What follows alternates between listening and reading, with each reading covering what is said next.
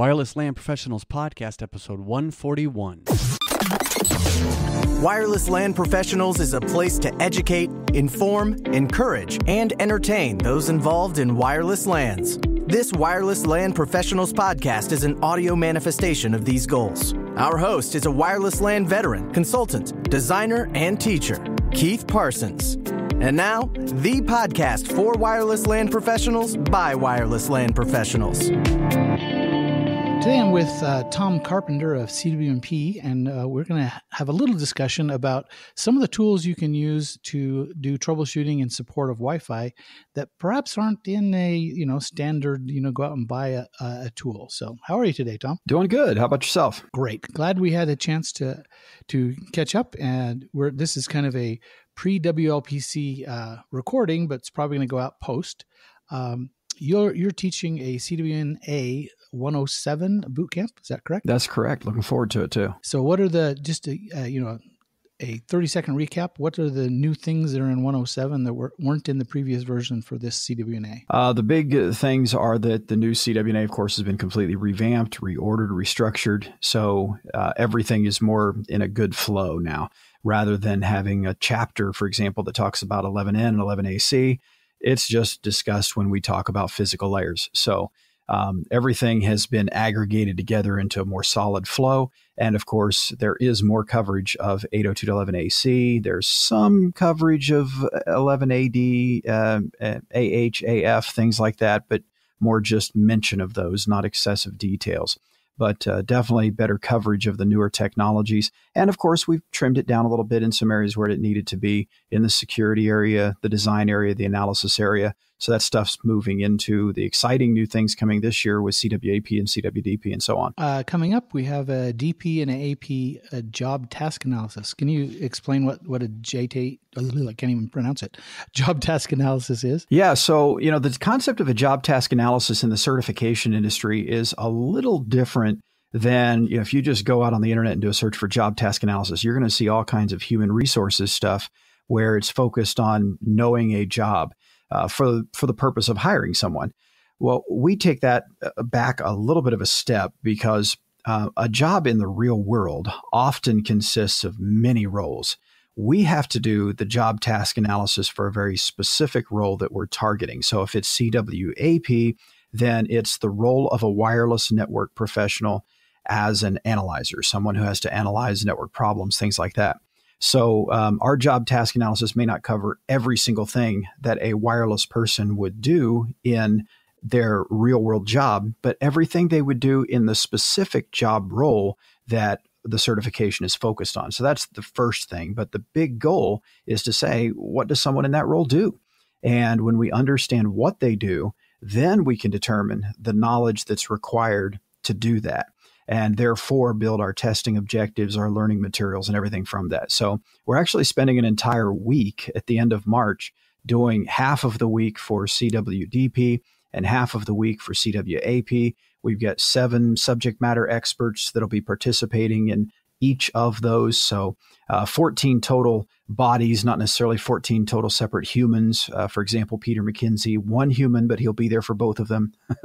And at least I think he's just one human. I'm not sure about that, but he will be there. And so we're really excited, looking forward to it. It sounds like I just applaud the effort.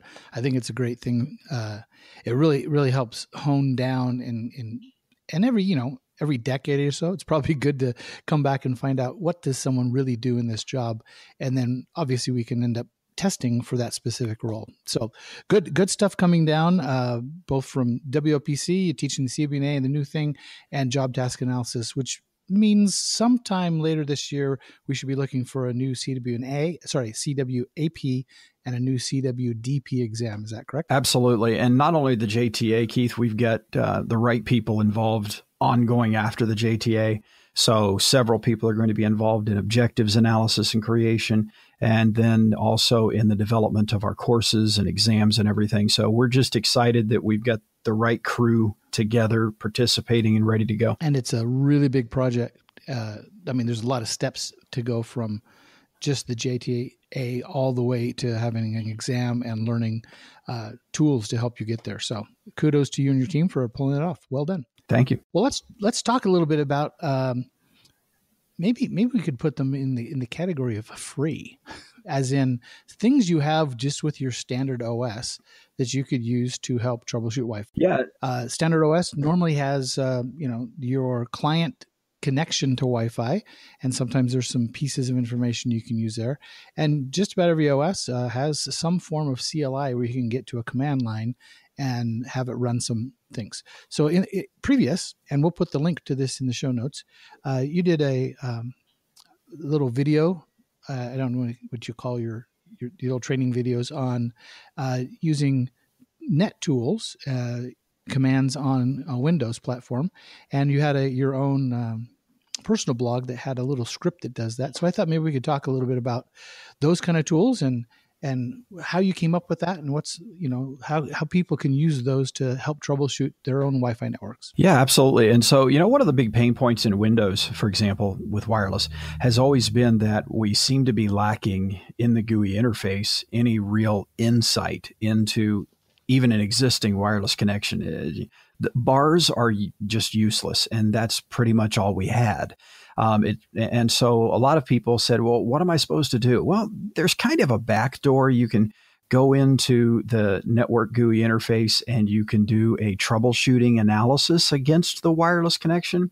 And it will give you all kinds of really exceptional statistics, signal strength of different BSSs in DBM and things like that. So you can get that, but it's a hidden little back door. You've got to go through hoops and hurdles to get to it. And so the command line interface, or the command prompt as it's been called since the Windows 95 days in Windows, gives you some insights into some of that. And it's built into this little tool called the network shell. So the network shell, or the netsh command, that's all one word, netsh, has many sub-commands. It's not just about wireless. You can configure your IP settings, you can configure your Ethernet adapter, you can configure network services and work with them and so forth. But there's an entire subsection of netsh that is the WLAN subsection. So if you just go to a command prompt and type netsh and hit enter, it's going to take you into the network shell. Then you type WLAN and hit enter, and it takes you into the wireless LAN subsection of that shell, wherein you have just a ton of different commands. And for example, one that a lot of people know about is the show networks command. So if you either are in netsh in the shell in WLAN mode and you type show networks, it will show you them. Or if you just from a raw command prompt type all of it, netsh space WLAN space show space networks, you can do it that way too. And it will show you the networks. And what that does then is if you're not connected, it scans and then gives you back the results of the networks that have been discovered. Now, I'm being a little unfair there because it doesn't really truly scan at that moment. And a lot of people don't know that. But Windows is already scanning in the background, and it's just dumping to you the most recent list from the most recent scan. That's why when you type it, it instantly dumps it all. And you might think, well, how in the world did it scan 2.4 and 5 gigahertz channels that fast? The secret is it didn't. Sometime in the recent past, a few hundred milliseconds ago, it already did a scan, and it's simply showing you the results of that very quickly. So a little kind of secret there as to how that works so quick. Do you happen to know what the default scan time is? So is it, every 5 seconds is going to do that behind the scenes, or is it constantly going on? That's an interesting question. And I tried to dive into that a while back. There's a program you can download free from Microsoft called the Microsoft Message Analyzer. Another tool a lot of people don't know about, but I don't want to say it's a protocol analyzer because it's so much more. It's a Windows trace analyzer, which includes protocol analysis as well. And if you run that and start a trace and you've got a wireless adapter, it's going to show you every time there's a scan event. And so I thought, hey, I can use this and I can figure out how frequently those scans take place. And what I found interesting, Keith, was that on different systems with different wireless interfaces, it would actually scan at different intervals. It wasn't as consistent as I expected it to be, almost like the device driver was driving it somehow. So I'm not really sure. I did contact a person at Microsoft and literally never heard back from them. So I'm not really sure if it is the Windows wireless stack or the device driver itself that makes that decision, because I did see variance in how frequently it was. But one of them, just as an example that I tested, was a D-Link 802.11 AC USB adapter. And it was literally doing the scan twice every second. So every 500 milliseconds, it was relaunching a scan. How long does it take? I mean, that usually takes quite a bit. I mean, even if it's only dwelling for 1/10 of a second per channel, long enough to hear a beacon, there's more channel. That's like 3 or 4 seconds worth of time to do that. Well, and what I did find too was that it'll scan 2.4 gigahertz. Then the next time it'll scan 5 gigahertz. And that's why if you ever look when you bring up your network list in a Windows system, as soon as you first connect your wireless adapter, if you're using USB, all your 2.4 gigahertz stuff shows up. And you might expect a low 5 gigahertz channel to show up really quickly. But what you find is that there seems to be this extra delay before any 5 gigahertz channels start showing up. And that seems to be because one of the habits is to do a scan only of 2.4 gigahertz, and then to do a scan only of a section of 5 gigahertz, and then the next section, and so forth. This is another reason why I go back to saying I'm not sure that that's the Windows stack that's making that decision, that it's just receiving it from the driver when the driver makes it available. But you will see that kind of thing, that when you're looking at the message analyzer traces and you see the scan results of the networks that it discovered, one of them may only be listing 2.4 gigahertz channels that it found. So I think that probably answers the question as to how it's getting through it, but taking a little bit longer to do it. So NetSH space WLAN space show space network? Correct. And by the way, if you're old Cisco hat and you're used to iOS and you know that you can type just enough of the command as long as it's unique, NetSH works exactly the same way. So the tabs the same? Tabs as well. Well, let me back that up. It does tab, but it's weird. I have found now on Windows 10, and I can't remember if this was the way it was before, but on Windows 10, when you hit tab, it puts spaces where the characters would be for the rest of the command, but it doesn't type the rest of the command. And then it lets you keep going. So I don't know, call it a bug in NetSH or what, but tab completion sort of kind of works, not necessarily like you would expect. But yeah, so the actual command is NetSH WLAN show networks with an S. But if you just type network, it still works. That's the beauty of it. Or if you just type networ, it will work as well. So once you learn the minimum you have to type, it can really save you a lot of keystrokes.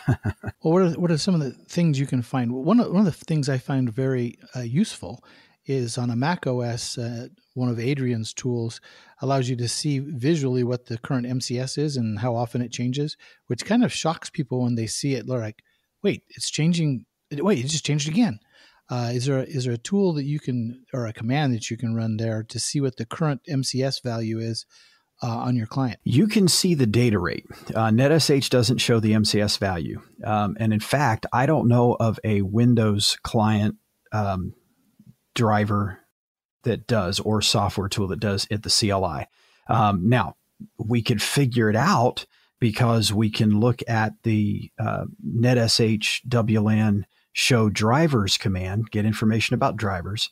We can use the show wireless capabilities command, get information about that, and then do a networks mode equals BSSID. So instead of just show networks, we add the mode equals BSSID, and that'll show us the data rate. So if you know the capabilities of your adapter and you know the data rate, you can put them together to come up with the MCS, but boy, that's awful hard. So, I would say go back to using GUI tools, like Acrylic Wi-Fi Pro in Windows, if you're using Windows, or something like that to get that information, because it's just going to be too complicated with NetSH. It gets you close, but not quite as easy as we like. Well, what are some of the other things you can see about your wireless network using these command tools? One of the things that's really nice is NetSH. Windows itself has this thing called trace logs. And you can use NetSH to enable trace logs for the wireless LAN subsystem. And so NetSH WLAN set tracing mode equals yes, turns it on. And when you've monitored, maybe you try to connect to a network and you can't, you want to see why you weren't able to connect or something like that. When you're done with all of your tests, you just run the same command, only you set the mode to no instead of yes. And what that'll do, you'll see there'll be this very lengthy pause. It's generating HTML reports. So when you're done and you've set the mode to no and it's doing that work, after it's all finished, there'll be two files. Depending on your system, they'll either be in Windows/tracing/wireless, or they'll just be in the root of your hard drive. It varies by Windows system. But the two files are wireless.cab and wireless.etl.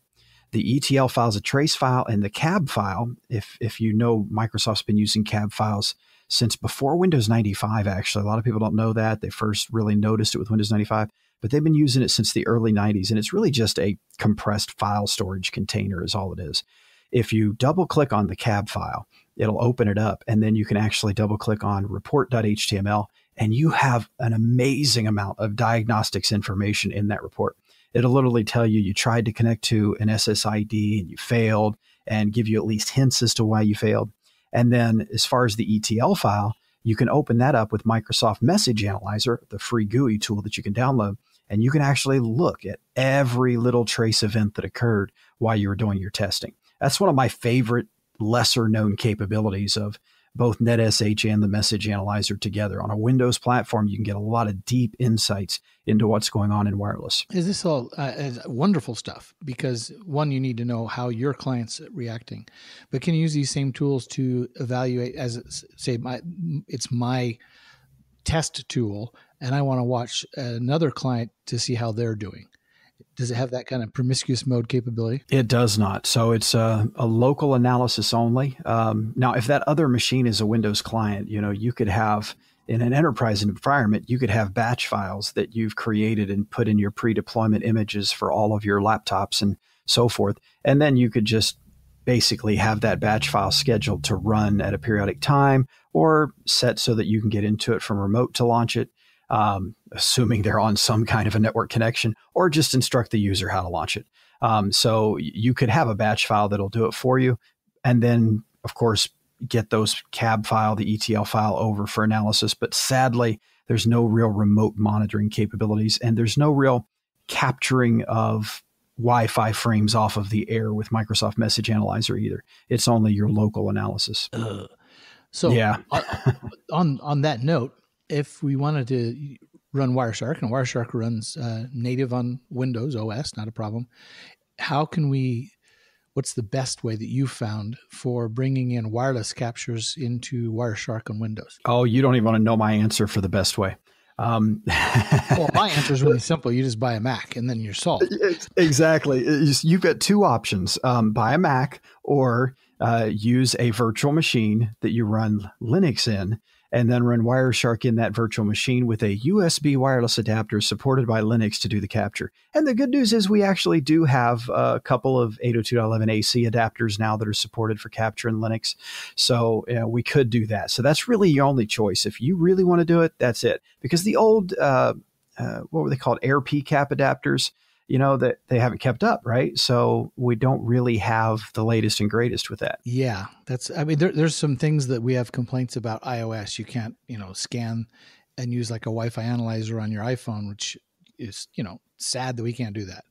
On the flip side, you can't Wireshark directly into Windows either. Exactly. All you're going to get your IP stuff. That's it. It's like they don't listen to us at all. What's up with that? Well, and they promised us, I say us. I had a conversation with an individual at Microsoft several months ago, and they have said that they're going to be opening the wireless stack, and they're going to be allowing that to happen.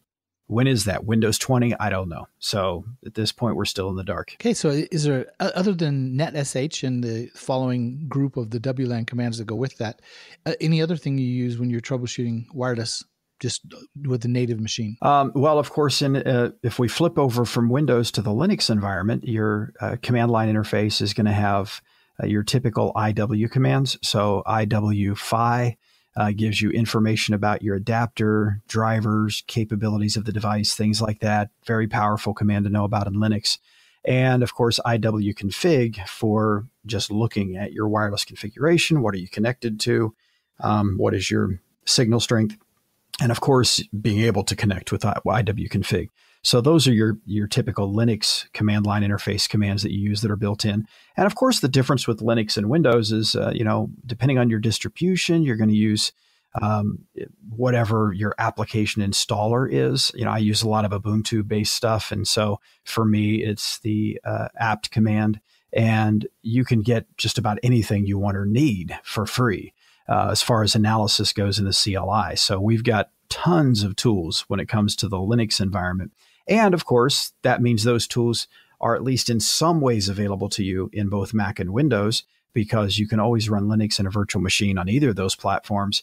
And if you're using a USB adapter, you can get wireless pass-through. It will not take your internal Mac adapter necessarily and make it a true wireless adapter in the virtual machine. But with USB, you can't do that. By definition, it's virtualized, and it's no longer it just shows up as another Ethernet. Exactly. But external NICs are available, and they work. And another problem for us who want to do more wireless analysis, and part of the reason I think why Ekahau came out with Sidekick was, there's not a financial advantage for any NIC manufacturer to make a high-end Wi-Fi NIC when every single machine you might plug it into already has its own Wi-Fi. So I understand why we don't have great Wi-Fi tools. Just it's not as fun as we'd like. Exactly. Mac OS, any hints there? Yeah, on the Mac OS, of course, as I'm sure you know, and most people that use the Mac's platform a lot, the airport command's the big one in that world, right? So, and Apple's done some interesting things with it over the years, and made it to where you had to create symbolic links at one point and different things. But there's information all over the net about how to get it to work again if it's not just immediately available to you. But the airport command is kind of like the NetSH command on the Mac OS, only it is going to give you some of the more detailed specifications about your connection that NetSH is lacking. I use it quite frequently, and with some weird little batch files, you can even make it talk to you while you're surveying, and it will go out and do the scan, find the ones, and then say out loud, "Oh, this is your current RSSI," as you walk along. Just because you can doesn't mean you should.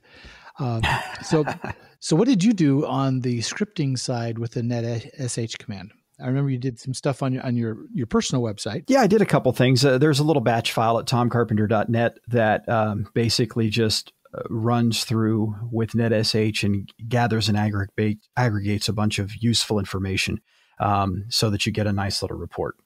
So there's that script. And then the other one, I wanted a little more capability. I wanted something that gave me in the GUI interface some of the stuff that NetSH makes available. And I was just always so frustrated that I always had to go to a command prompt to get it. And I couldn't just have a GUI that maybe I just left sitting there running for some period of time.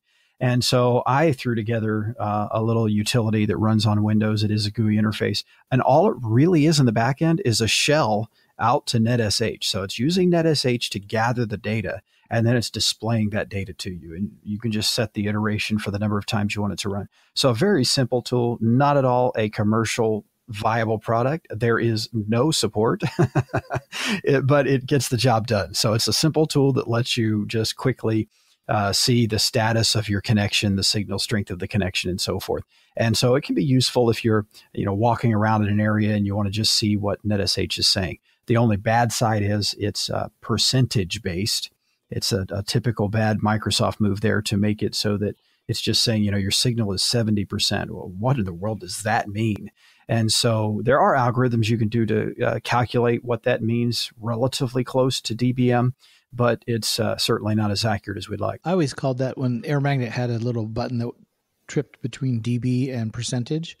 I call it the manager button, because managers definitely understand percentage, and DBMs just kind of mess with their heads because they're all backwards and upside down. And fair point. Yeah, so Microsoft just jumped ahead and just let managers see that. I guess we'll give them that credit. Yeah. Thanks for your time. We had a chance to talk a little about some of the net commands that are available on all major OSs. Have the ability to help troubleshoot some of your wireless issues.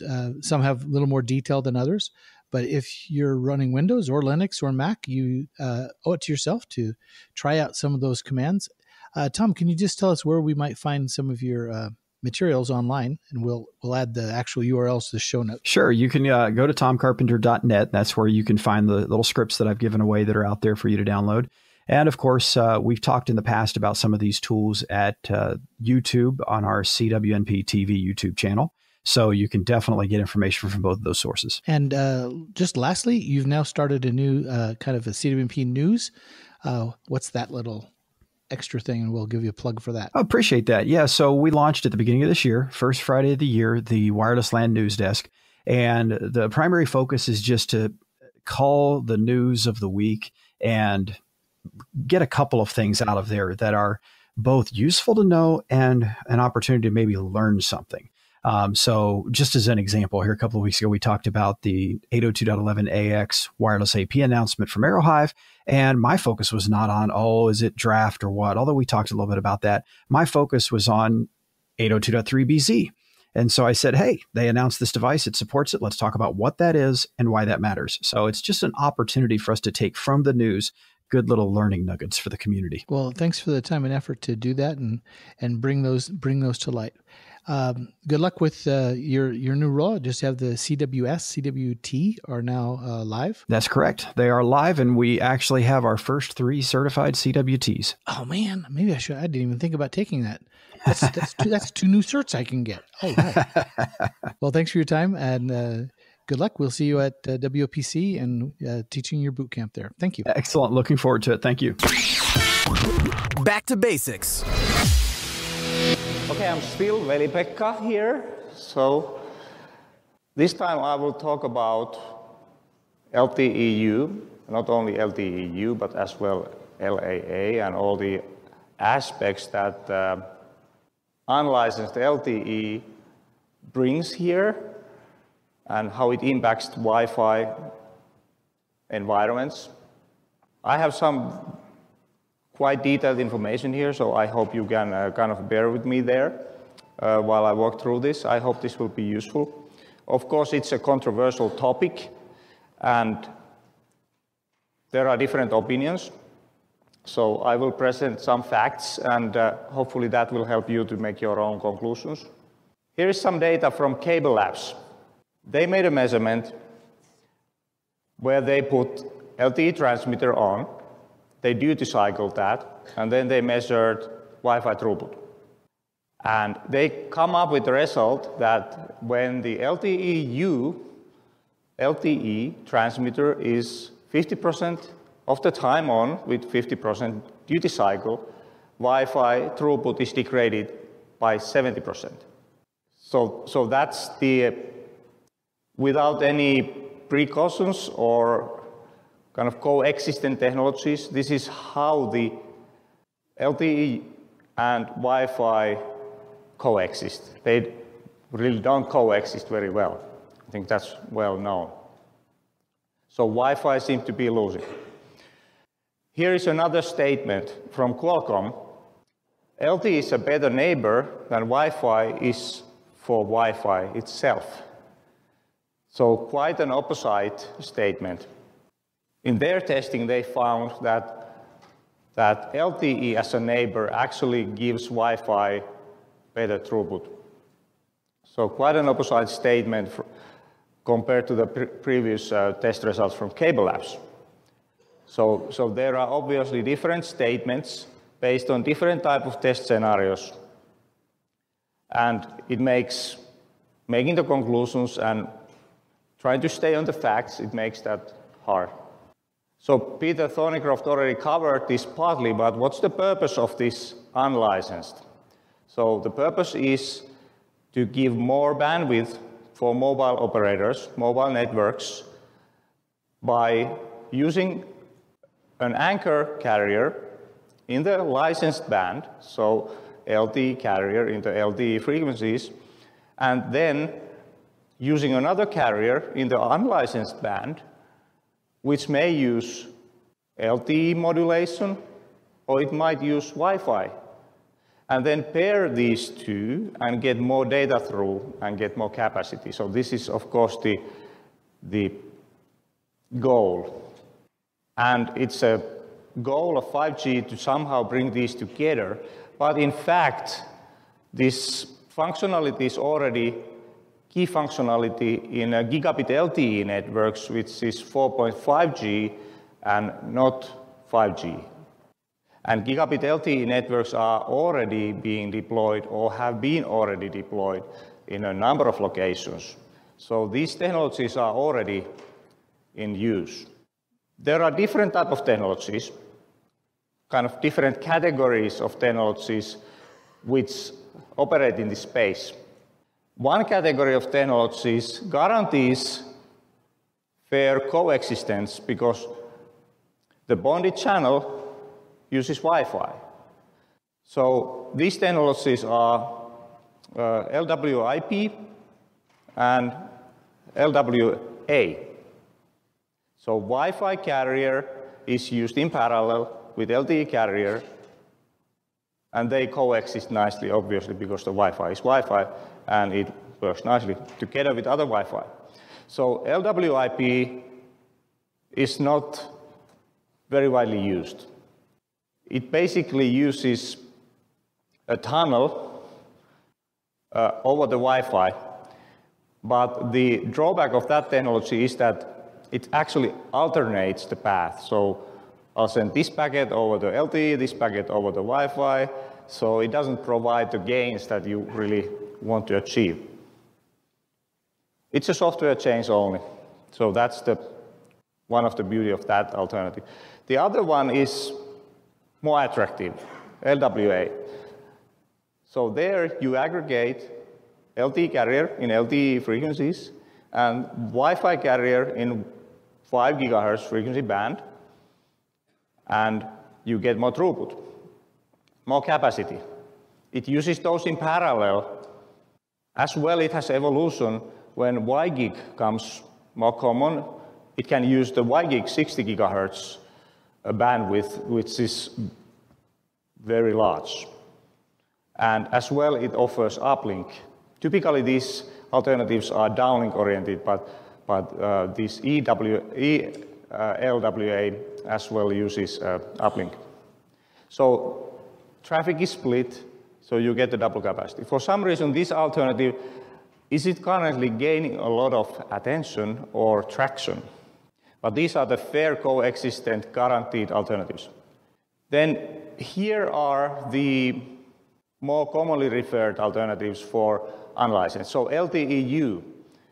LTE-U was the early standard.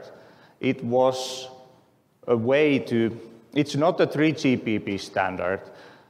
3GP standard is seen to take time, so industry wanted to move faster, and they came up with LTE-U. And LTE-U uses LTE modulation in 5 gigahertz band. So they will need to then share the 5 gigahertz band with Wi-Fi.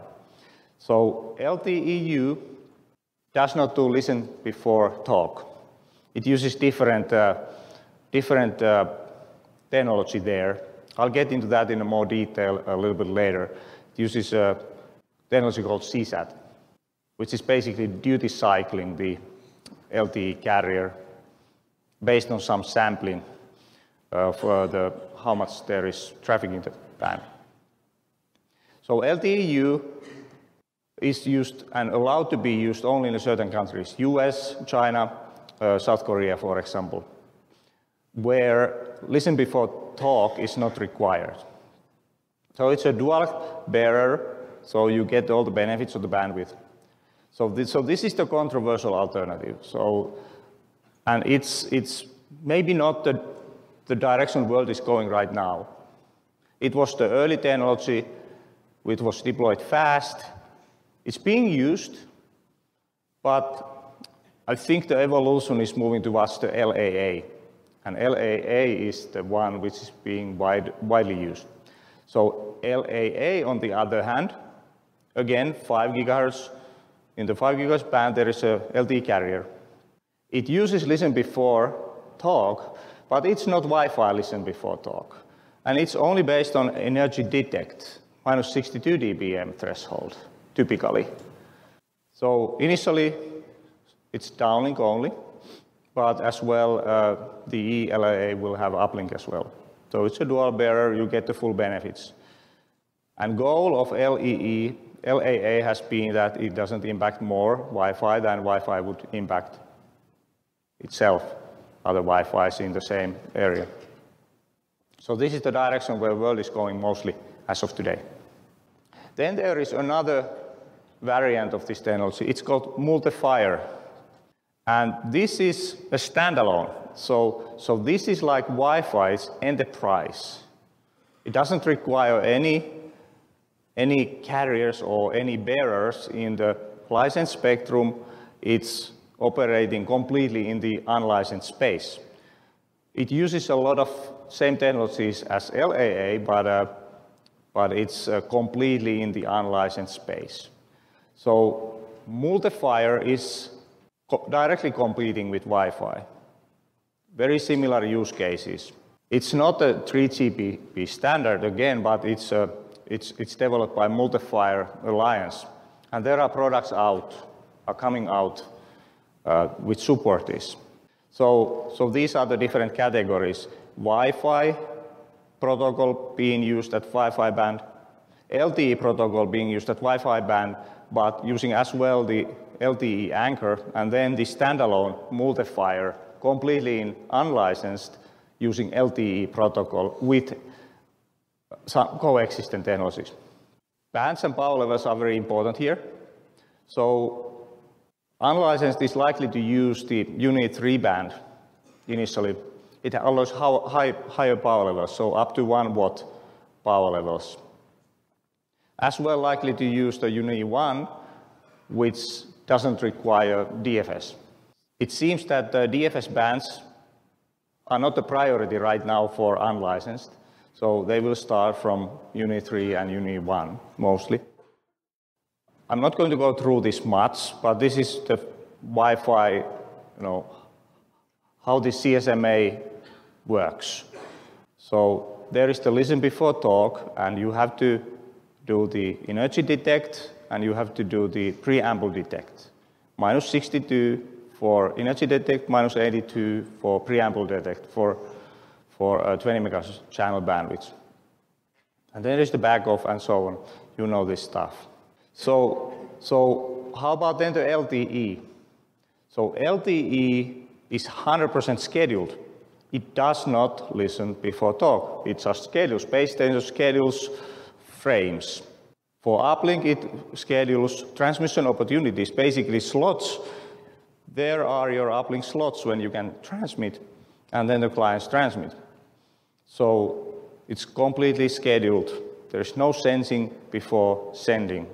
It includes OFDMA, like AX standard will as well include OFDMA. It includes resource blocks, time slots. Full frame is 10 milliseconds. Subframes are 1 millisecond, and one time slot is half a subframe. It uses hybrid air queue, which means that retries can be combined. So you have a retry, you have another retry, you can combine them. You get benefits from that, so it's different. Different channel bandwidths, 1.4, 3, 5, 10, 15, and 20. And then you can aggregate those as well together. These are different, obviously. So one way to see this is that Wi-Fi is like a private car. You can leave when you like. There's no waiting time. You get going. You need to follow the traffic signs. There are, the beacons and so on, so you need to follow the traffic signs. You might hit traffic. You might get delayed. There are other travelers as well. So it's very flexible to deploy. You don't need necessarily frames or roads. You still will reach your destination. On the other hand, LTE is like a train. You need tracks, you need frames. It runs always. Even without any passengers, it will always run. Frames will be there, waiting for passengers. Passengers come in, they go into the frame or to the train, and then they get transported. So it has a schedule. You need to, be at the station when the train leaves, otherwise you will miss the train. So it requires the tracks. So you need to have those. You cannot have anything else in the tracks, otherwise there will be a collision problems. It's efficient for high volumes. Now, let's look at what happens when you put a car on tracks. And you may expect it doesn't end well. Let's see what happens. So here is an example where Wi-Fi and LTE were kind of put on the same channel. LTE is using 5 megahertz channel bandwidth. You can see that in the spectrum there. And Wi-Fi is using 20 megahertz channel bandwidth. LTE has, in this case, a little bit higher power level. And you can see that later in the graphs as well. It's easier to see the difference between LTE and Wi-Fi transmissions. So this is using G only. They use G in this paper with SDRs, 2.4, just to investigate the protocol behavior. In this example, you can see LTE only, downlink control signal transmissions. So this is 10 milliseconds, a frame. You can see up here the time slots. So you can see these are uplink time slots. So clients could send here. These are downlink time slots with some control signals. So the power comes up, but there's no traffic, it goes down. But there is the frame structure. So uplink is empty. There is also some signaling time slots. You can see some traffic there. So power is here down during the uplink opportunities, and then downlink, you can see power up during the signaling. So this is LTE only. Now, this is what happens when you combine LTE signaling only with Wi-Fi traffic. So you can see the LTE signaling here, the higher power levels, control signals. Wi-Fi finds some opportunities here, for example, during the uplink time slots when there is nothing to transmit. So Wi-Fi is transmitting here. And then as well here, during the downlink time slots when the LTE is actually not sending any data. So that's how it looks. LTE control only, Wi-Fi sending data. Now what happens when LTE starts sending data? So it looks like this. So basically LTE takes over completely. So this is LTE uplink, this is LTE downlink. There is no downtime in between, it's fully scheduled use. During the signaling time slot, Wi-Fi finds a small slot to send something, and then that's about it. So in this case, if there is no coexistent mechanisms, then basically Wi-Fi will get disconnected. It doesn't receive anything, so it's disconnected. It doesn't detect the beacons or anything. It would get disconnected. Here are some measurement results from this paper. So Wi-Fi only without LTE interference, 28 megabit per second. Then here, LTE control signals alone. And the power levels now play a role here. So what is the power level? Is it above this energy detect level, or is it below that? That's critical. So when power level is below the energy detect level, LTE does not fall back, or sorry, Wi-Fi doesn't fall back. So throughput is higher, but when the power level is higher, Wi-Fi will fall back due to energy detect procedure. And this is with the traffic. So when there is data, and when the LTE signal level is above the energy detect level, then the throughput will be very low. So to address this, there are some coexistent built into the standards. So LTE-U coexistent includes a couple of key topics. So channel selection. When the LTE base station goes to a certain channel, it will select an empty channel. And it will use that. When it will use that, it's full duty cycle. If there are no open channels, it will go to the least used channel, and it will sample the channel occupancy with ED method, measuring the power levels there, with sampling periods from 10 milliseconds to 200 milliseconds. And then it will schedule duty cycle for the next couple of 100 milliseconds based on this sampling. So it will duty cycle LTE up, LTE down, LTE up, LTE down, and do the transmissions. But it doesn't do listen before talk, really. In addition, LTE-U will use opportunistic secondary channel, meaning that if there just isn't any space, it might not decide to use the supplementary downlink at all. It might turn it off. So it will try to avoid, but it doesn't do listen before talk. It just duty cycles the transmission at the same time when there's other Wi-Fi traffic. Full duty cycle when no Wi-Fi traffic, and if there's Wi-Fi traffic, no empty channels available, it will duty cycle. LAA, on the other hand, it has this goal that it should not impact more other Wi-Fi networks than any other Wi-Fi network would. So LAA has two main principles for coexistence. So one of them is frame-based equipment. Another one is called load-based equipment. Frame-based equipment uses random back of fixed contention windows, and load-based equipment use random back of and adaptive contention windows. Load-based equipment is more similar to Wi-Fi than frame-based equipment. So I think this picture better describes the principle here. So frame-based equipment, so if the CCA fails, and this is ED-based only, important to remember, it's only mandatory to have the ED-based only. So CCA fails, it will stay out of the channel for a fixed period. It will try again. If it's a successful channel available, it will occupy the channel for a fixed time period. And then it will again do, CCA fails, it will not occupy the channel. So this is a fixed period, but then there is the CCA process. But load-based equipment is smarter than that. So if the CCA fails, it sets a counter. Here in this case, it sets it 2. So there needs to be 2 times when it finds empty space there before it can transmit. And then it will transmit the frame.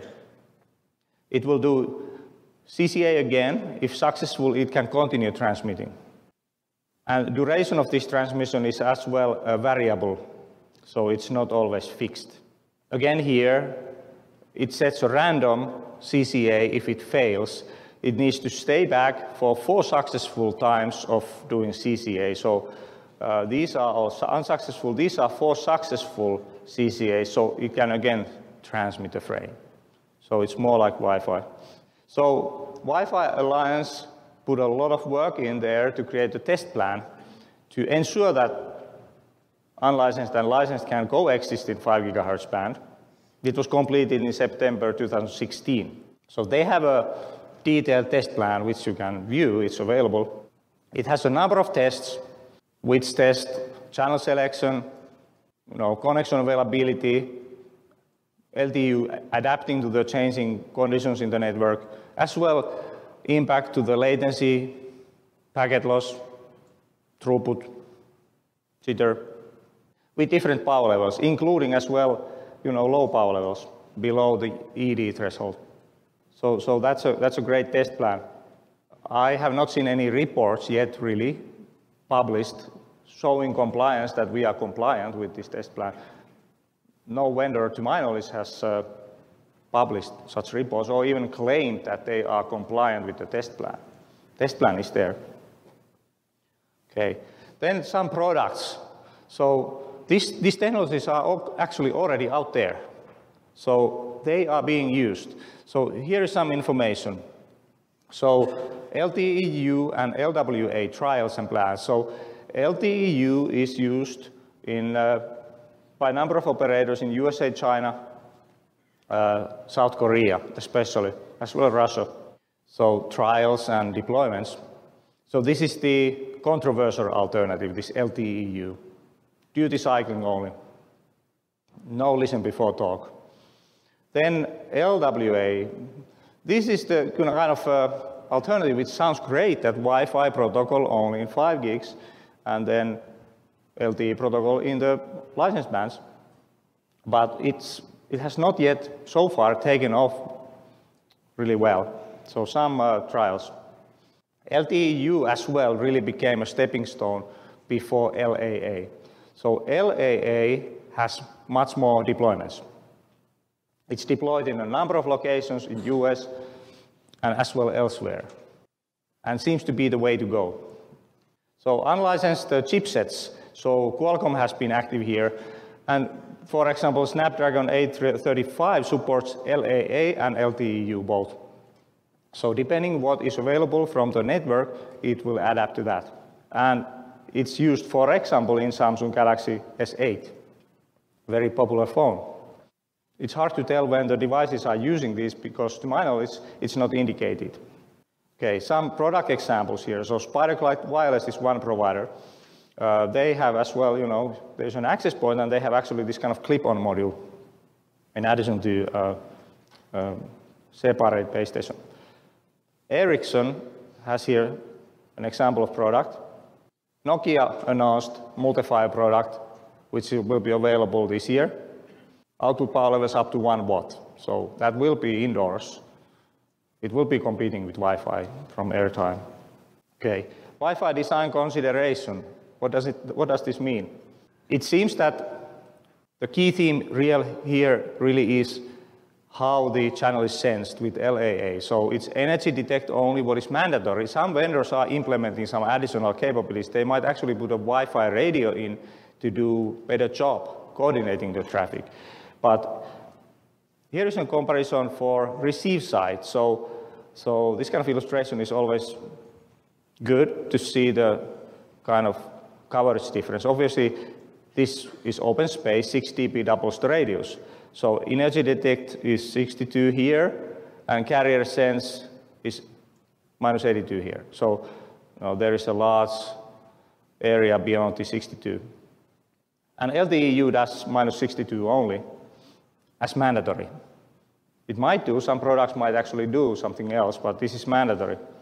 Of course, LTE and the unlicensed doesn't detect either Wi-Fi traffic, so it will be impacted by Wi-Fi traffic to some extent, but usually it doesn't care, so Wi-Fi will step out. Power levels, then, Wi-Fi typical power levels 14 dBm, 20 dBm, and when you kind of compare that to maximum power levels with unlicensed, it can transmit up to 1 watt. So there is a significant difference in the coverage area. So this is an important factor to consider. Wi-Fi design consideration. So likely to use Unit 3 and Unit 1, initially non-DFS. In practice, of course, retries will increase. It's hard to tell how the rate control changes or behaves. If there suddenly is some traffic, and then it's gone, and then the retry tries to kind of shift down because it didn't go through, and then next moment the interference is gone, so it could use higher rates, but there is some slowness in the rate control process. Different vendors, it will be different way they deal with these environments. It's hard to tell when you are using LAA, for example. What is the impact to the performance? So you really need to pay attention to this going forward because there will be more and more deployments. And you need to kind of stay on top of the performance aspects of your Wi-Fi. Okay. Finally, key takeaways. So it's coming to the 5 gigahertz band. It's already there. At the minimum, it always adds more traffic to the band, which will reduce Wi-Fi capacity. Overall capacity is not hit as much as the Wi-Fi capacity, but it does have a negative impact on Wi-Fi performance. And it doesn't do sensing to channel, it uses only ED, and the 3GPP ED doesn't alone guarantee safe coexistence or fair coexistence. It can be made, they can be made coexist well, but it all depends how those parameters are chosen. What is the actual ED threshold which is being used? Wi-Fi Alliance came up with a test plan, but there's no need for type approvals, there's no need to publish the results, there's no need to be compliant with this test plan. And we have not seen any reports yet, at least I haven't seen any reports, how fairly different vendors coexist. So This unlicensed is a very important topic going forward. You need to pay attention to that. You may have 5 gigahertz traffic that you are not aware of from the unlicensed LTE. Okay, thank you. Thank you. Thank you for joining us for another episode of the Wireless LAN Professionals Podcast, the podcast for wireless LAN professionals by wireless LAN professionals. Be sure to follow us on Twitter @Wireless LAN Pros for all the latest news and updates, and also connect directly with Keith on Twitter @Keith R. Parsons. Head over to www.wlanpros.com for this episode's show notes, as well as the latest in all things Wi-Fi.